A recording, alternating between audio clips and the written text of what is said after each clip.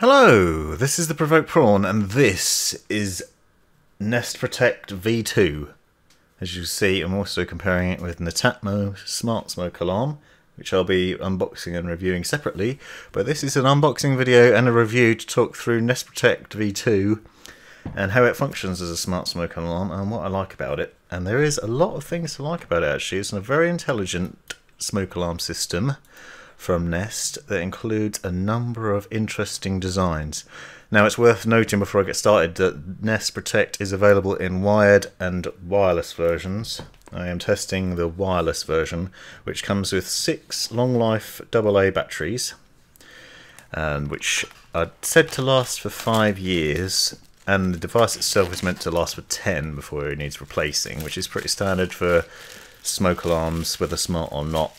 It is recommended that you replace them within 10 years of purchase. Now this is a Wi-Fi compatible smart smoke alarm with a built-in microphone, built-in speaker and a self-testing system. It also has split spectrum sensors that allow it to detect the difference between fast and slow burning fires, and it has a built-in 10-year capable carbon monoxide detector as well. So as well as detecting smoke and fires, it's also capable of detecting carbon monoxide, which the Netatmo smart smoke alarm is not. So that right there is a reason to purchase this one. It also has several other sensors built into it. That includes a humidity sensor to prevent it from going off when you have a hot shower, which is pretty cool, although I wouldn't recommend installing it in your bathroom because it's not meant for that. As you'll see during this process, it has some easy installation setup that includes some self-tapering screws and a backplate, which basically means that you can just screw it straight into the ceiling or wall. You don't need to drill any holes, which is a bonus in itself. You'll see Nest Protect V2 has a pretty funky design to it. It has this speaker-like front to it. It also has a push button in the middle that you can operate like a standard smoke alarm. It also note on the back there's a micro USB input that is for updating firmware. If you need to plug it in, you can attach it to the base plate and disconnect it quite easily, so if you ever need to take it down and do stuff like that, you can. In theory, you can also do it over your smartphone with ease. It also has a 6 RGB colour lighting ring that goes around the middle button, and that has a amber traffic light system, which basically is either amber, green or red, and blue for during the setup period, as you'll see in a minute. But basically that allows you warns you of different things. So amber is a pre-warning system, which basically tells you there's something potentially wrong in the home, and then red is for full-blown emergencies, if there's a carbon monoxide or fire emergency that you need to be aware of. Now, because it's a smart smoke alarm, it operates by sending you notifications on your phone as well as going off like a standard smoke alarm. And you'll see that in a bit later on as they put it through the right paces with some smart smoke alarm tester or some smoke alarm tester kit. You can see on the back the warnings on when it should be replaced, and the easy access hatch for replacing the batteries should you so need it. Now, as I was saying, the traffic light system, it has a green light which tells you when everything's fine. That has a pretty cool functionality that it comes on at night and basically lets you know that everything is okay in the home.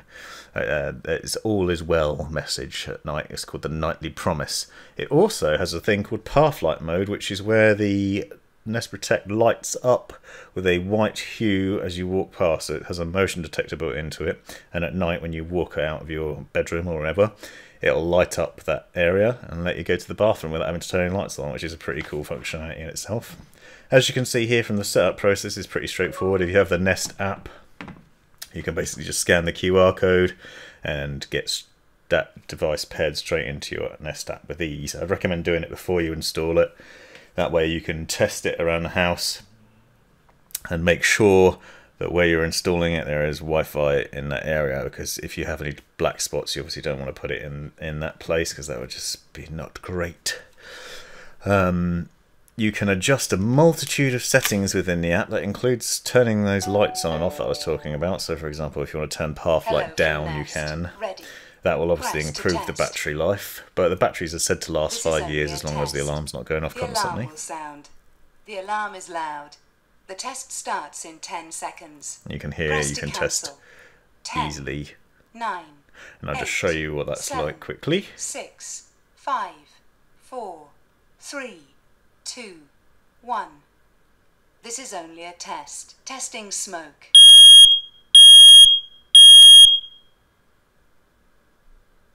Testing carbon monoxide.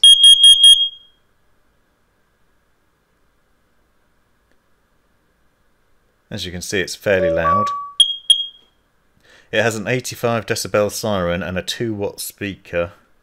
So it has those voice enabled commands where it can tell you what's happening, whether there's an emergency, whether it's carbon monoxide detected or not, or whether there's a fire. You'll see that again in a bit more later on in the video, and the different way that works. Obviously I couldn't test carbon monoxide, but it's quite reassuring to have that warning system in place for carbon monoxide detection. Other cool things that Nest Protect does, which I really like, is if you have cameras in the house, Nest cameras, it will automatically capture a recording of what was happening at that time over the cameras when the smoke alarm was going off, which is pretty handy.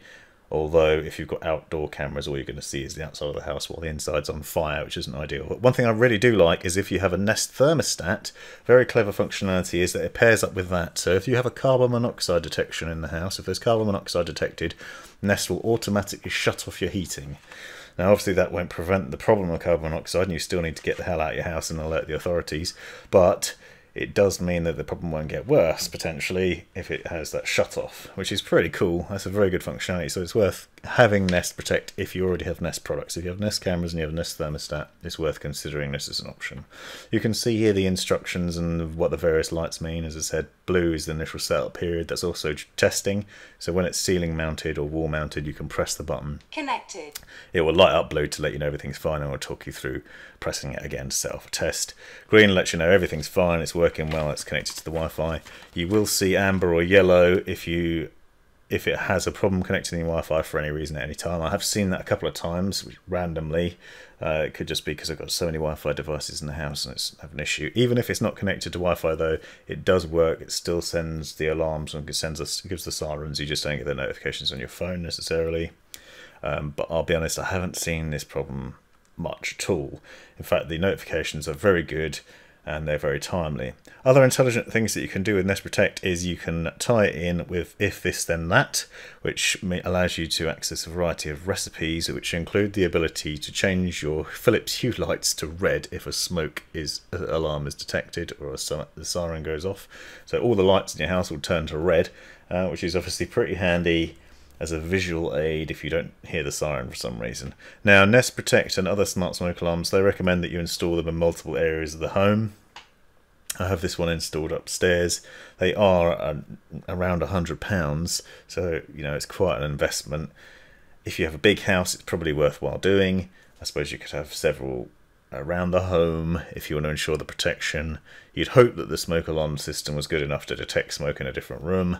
But if you want peace of mind, you can install them in your kids' bedrooms, your bedroom, hallways. Obviously, you have to avoid bathrooms and kitchens for false alarms. But the sensors on this system are meant to handle burnt food easily and not have a problem. And I must admit, we did manage to burn some sausages under the grill, and it didn't give us a false alarm. The system is also clever enough that it detects when smoke has dissipated, which you'll see later in the video. Basically, if it detects smoke initially, if it detects a small amount of smoke, it will give you that pre-warning, as it will say, warning, smoke has been detected, and it will tell you where. So if you've got multiple alarms, and you can set them up, and it will tell you whereabouts in the house they're detected. And then it will go to a full-blown alarm. If the full-blown alarm is going off and then the smoke dissipates, so there is no more smoke, it will cancel itself. You can also silence the alarm from your phone, obviously, because that's part of it, or you can do it by standard pressing of the button. Now you can see I've got some smoke alarm tester spray here, which basically allows you to spray and replicate what it would be like if there was a smoky fire conditions. I'm not going to set fire to my house for the purposes of a video. But this spray is a professionally recognised spray that I got off Amazon. You can buy several kits like this for testing purposes. I've actually tested this multiple times to make sure I'm being thorough. You can see what the alarm is like now as it's mounted.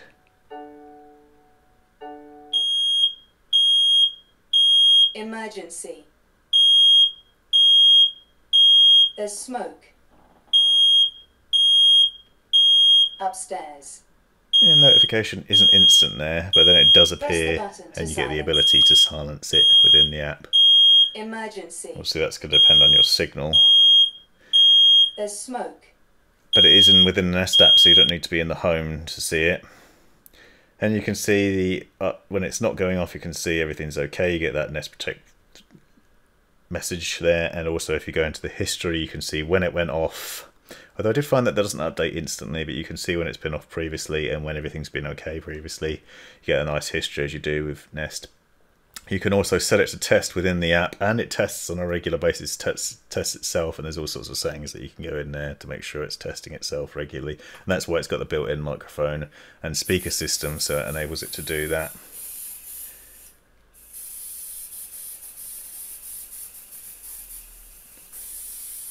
So this has been the Provoked Prawn. This has been a summary, review and unboxing of Nest Protect V2, a product I really like actually. It's very good, especially if you've got any Nest products. If you like this video, please subscribe and come back for more in future. Thanks for watching. This is the Provoked Prawn signing out. Upstairs. Press the button to silence. Emergency. There's smoke.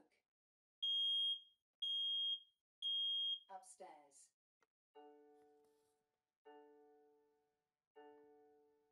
The smoke alarm is over.